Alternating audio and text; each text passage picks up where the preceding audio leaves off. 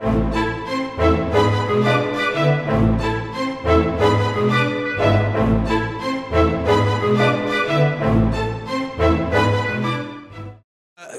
we are seeing is that there's been finally that growth of data services, that the operators have invested so much money in 3G exactly for that purpose, and now suddenly it's taken off in a big way, but the revenues aren't following. So the operators need to invest more and more to keep up with the demand, yet they're not seeing the same revenue. So we are seeing cases where the operators are looking to be able to manage their resources in a more acceptable way without affecting negatively the average consumer. So we're seeing a lot about bandwidth management, which is not about stopping people from doing anything. It's just about assigning the bandwidth in a more fair way for all customers. Y lo que estamos haciendo es recorrer toda la información que hay dentro de la red sobre el usuario y hacer un match entre la red y la información que hay de cliente dentro de los sistemas de IT. Y lo que estamos haciendo es segmentar todo esto y mirar con un conjunto de tools de data mining, mirar el comportamiento de esos clientes y tener acciones de segmentación basadas en campaign management después para puntos específicos, puntos como churn management, puntos como tener una oferta segmentada directa al cliente basada en su profile. La experiencia por cada cliente, ¿qué significa? Que si, por ejemplo, va a hablar una señora de 60 años y una adolescente de 15 que con el mismo problema, pues la forma de atenderlo es totalmente diferente, ¿no? Quizá la señora de 60 años que quizá utiliza su celular simplemente para hacer llamadas, bueno, hay que decirle, bueno, aplique el botón verde, después el número, etcétera, ¿no?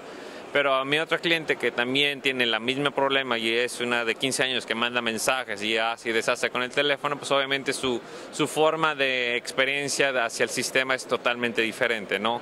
Es más puntual, tiene otro tipo de incluso de promociones o etcétera, ¿no? Tenemos estudios en los que los propios clientes de los operadores, por ejemplo, han manifestado que ellos estarían dispuestos a gastar un porcentaje importante más en comunicaciones si somos capaces de ofrecerle estas herramientas y que los operadores tengan una infraestructura de BSS o SS pues más moderna para responder a esos servicios que está pidiendo el mercado, ¿no? Yeah, you're absolutely right. There's a fine line between personalization and privacy, but actually in our understanding of personalization, it's actually about offering services to the customers that they want to choose from. So being able to offer a much broader palette of options for the subscriber. If you imagine us as a customer of a supermarket, for example, you have a lot of options. You can buy the same product from different companies, you can have different brands, etc.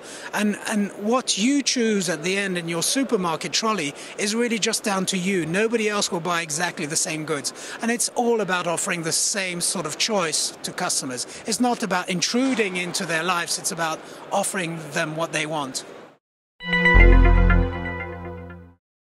Hay cositas pequeñitas como antes, no sé si sabías, pero antes se empezaba por llamar al cliente y tratar al cliente por su nombre. Eso es un problema y un error, porque al cliente entonces la imagen que hay es ¿por qué sabes todo de mí? Entonces es mucho más un tratamiento de customer management que tecnología. Generally, what we have found in practice is as long as there's a clear defined benefit from the end user, they don't see this as invasion of privacy. They see this as a clearly value-added benefit to them.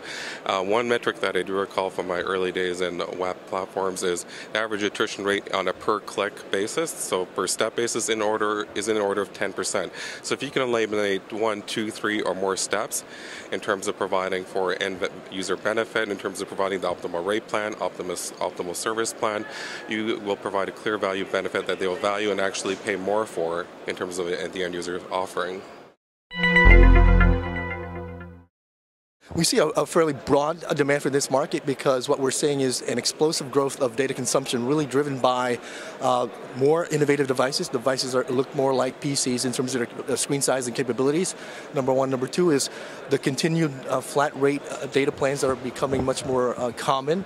And then third, as the network in bandwidth increases, we're seeing that being a demand driver. And fourth is the openness of the devices and the services and networks causing an explosion. So that is creating an opportunity for what we're describing as context-aware mediation, which is between the networks, network operators, and the broader ecosystem of services out there. Sure. Well, one of the things, and your readers would know this well, is that the cost of running the networks has absolutely outpaced the revenue that they're receiving from their subscribers. And so increasingly managing the traffic on the network is a top priority. So we announced a new solution this week which literally lets the service provider, manage the traffic flow through the network.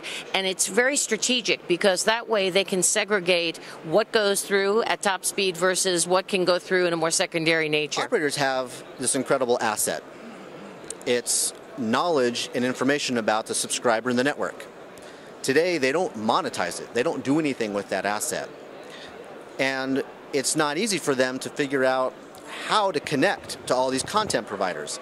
So they have this information, but they don't really know how to use it and share it under the right privacy and security and policies. Well, we as a company, Comtel, are seeing a tremendous amount of interest in policy control, which is what this is all about. And I think the driver there is particularly in the mobile broadband, because if you think of Latin America, the penetration of fixed broadband is relatively low, and mobile broadband becomes the broadband service. So it's a huge opportunity for operators. But they've seen also what's happened in other markets, in Europe, in North America, in Asia, and they want to protect themselves against that happening to them. They want to achieve the right revenues while controlling the amount of resources, as well as keeping the customer satisfied. El tema más complejo, diría, es la cantidad de información que tienes que tratar near real time, punto uno. Punto dos es la correlación de todos los eventos, porque cuando hay un problema tienes un conjunto de alarmas, pero en la realidad son uno y tienes que correlacionar todo y tener uno solo. Entonces, esos son los temas principales que estamos tratando. Y después, al final tienes que tener un tool y eso no hay mucho, que es dentro del CRM, tienes que tener un punto donde están los Service Level Agreements contratados con el corporate account y con tu proveedor de contenidos y hacer todo este matching. Y eso lo estamos haciendo y nosotros lo hacemos con el tool que tenemos que se llama Ride para hacer eso todo. So I think as a topic, it has raised an awareness because of the experience with AT&T and the iPhone in particular. And as we see 3G penetration going up, 3G penetration, we're at 50%, we'd have a terrible problem in most networks. And with 4G coming online, I think it's just going to make that problem even worse. So I think that carriers are definitely becoming aware that this is a problem that they need to figure out how to manage. And again, in our approach, it's that you should not have to manage it on a network-wide basis. It should be personalized. So if some rich kid wants to have as much as he wants, fine, let him pay for it.